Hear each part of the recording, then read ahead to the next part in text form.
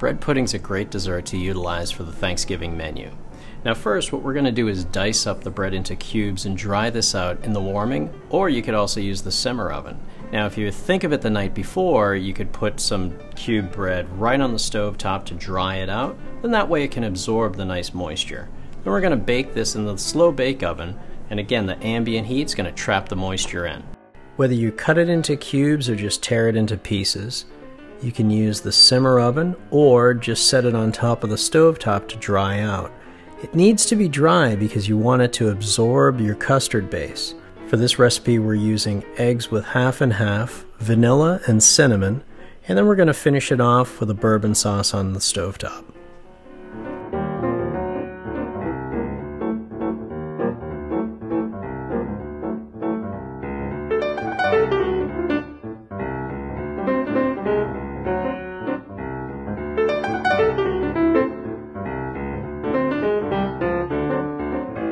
We're going to top our bread pudding with a bourbon sauce.